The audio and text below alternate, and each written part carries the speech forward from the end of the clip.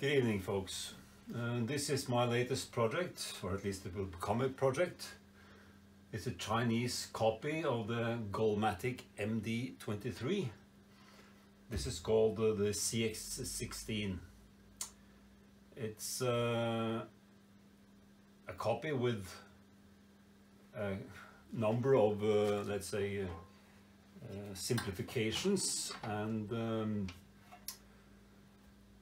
not built to the same standard as a Golmatic. For example, the Golmatic has ISO 30. This is MT2, Morse taper 2, and it has 2,800 RPM.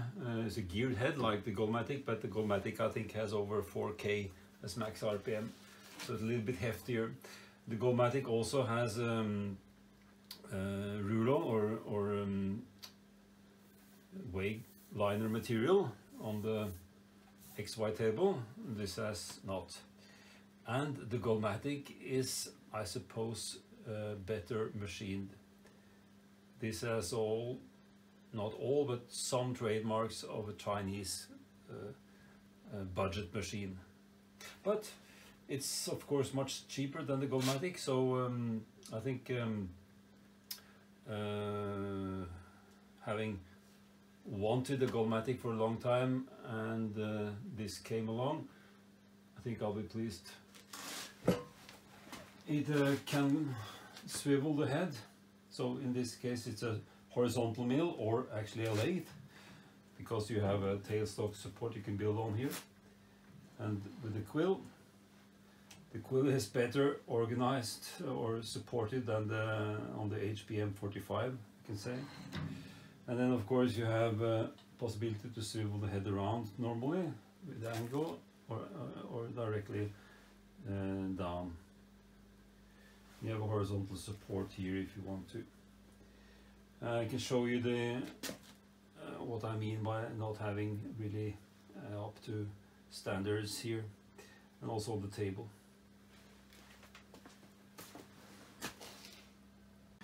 And this is the casting on which the saddle comes, and like many other budget mills, they have opted to machine and then scrape or try to flake these surfaces, which we at least in class were taught that you shouldn't do. They haven't done much of a good job either, so they should probably have left these alone and instead have flaked or scraped the underneath of what you put on top here. This is a relief, and I measured down to each side here. I find that there are not the same, so either this is wrong or one of these are not in plane with the other. So we'll have to measure up there to see.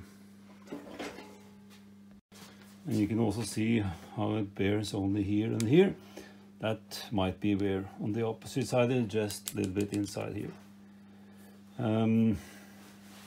Yeah, but I'll scrape it anyway. And then these irritating tendencies to want to almost always flake the top side here, and not doing a really great job. Quite deep marks, so well. And this is the saddle, or also the in and out feed that rides onto the casting. So this is the bottom here, and you can see here they have relieved the part that is towards you like this, so that when you go in and out, it's only touching on this part here. This is actually relieved here. Not sure if I like that, but anyway, that's the way they've done it. Probably as tribute to Golmatic. I guess that's where they've seen that. And one thing that is lacking on most of these Chinese machines I've seen is oil canals, oil lines, or the oil lines. Actually, they are there, but distribution on the ways. And here is also where we have learned that you should put the flaking or scraping not on top in the so that it's just for eye wash really. But if you put them on top of so it's exposed, it's also exposed to dirt, and it's easier to get dirt in. But at least this is the saddle. So this rides like this, and then on top of that comes the table, of course. Actually, this way.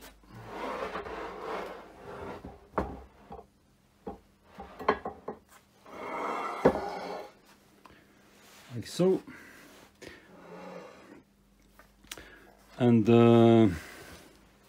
that's machined nicely, really. Can't see anything wrong with it, apart from the fact that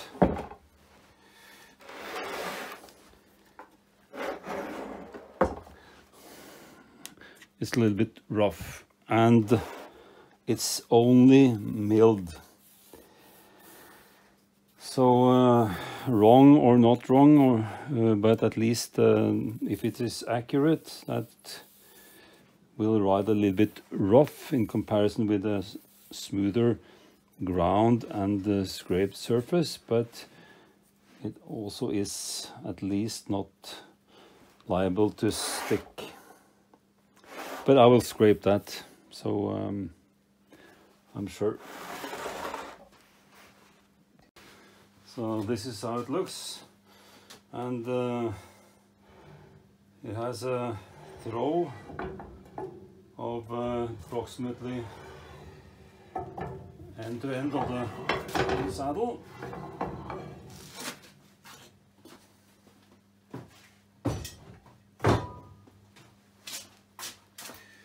Which is okay, and then the throw here is of course only until you get here. And you can wonder why they didn't leave this machined so you had full support. I don't know, but anyway. But at least I would have wanted this to be extended all the way through here.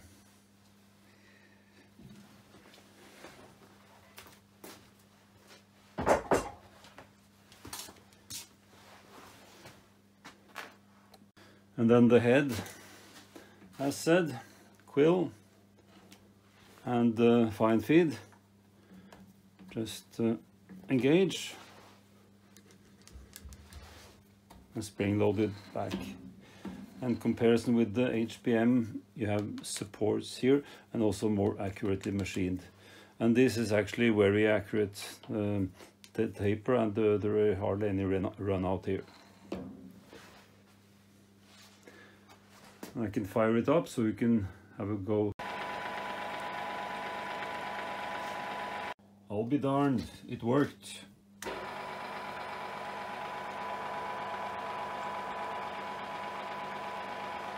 Just move the collet chuck a wee bit.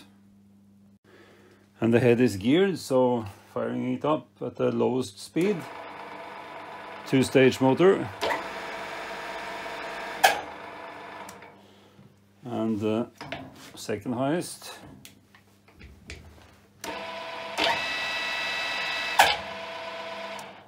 And highest.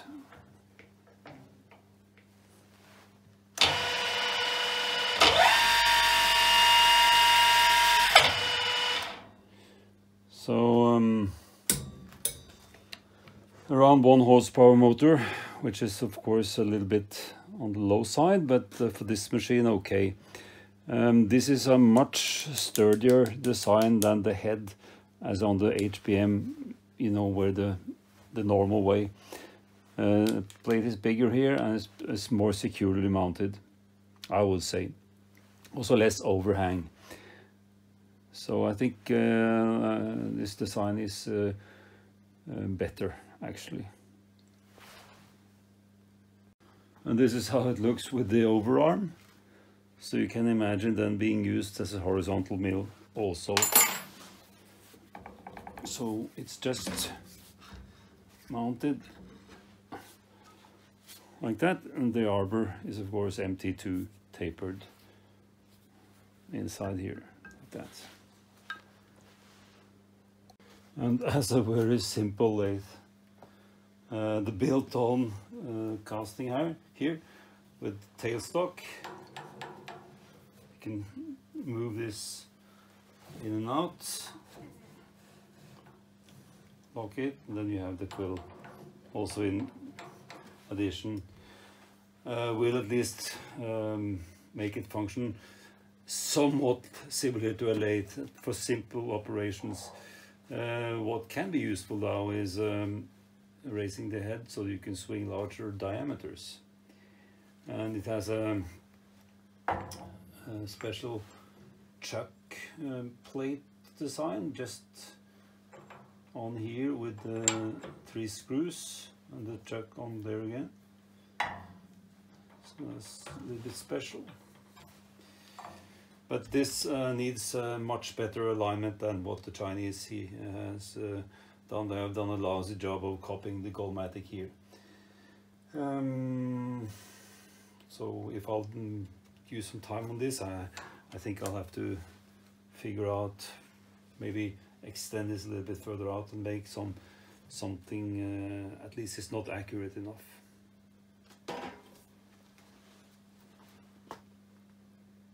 And lastly, with the vise here, very simple vise used for milling.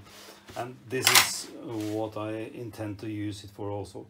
I mean, it's a compromise if we want to buy this as a combination machine, which, you know, I don't need to. I bought it for a mill with a quill. Yeah, and then there is a tailstock also for, I think, for grinding,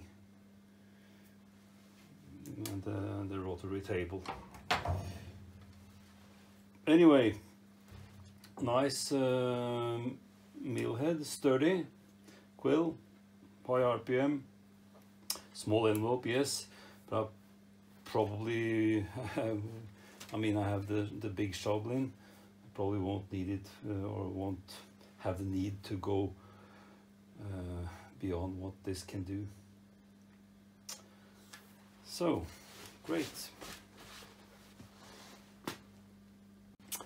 Another thing that's almost always lacking, even though this has covers for the tower here, the column, but you don't have any wipers.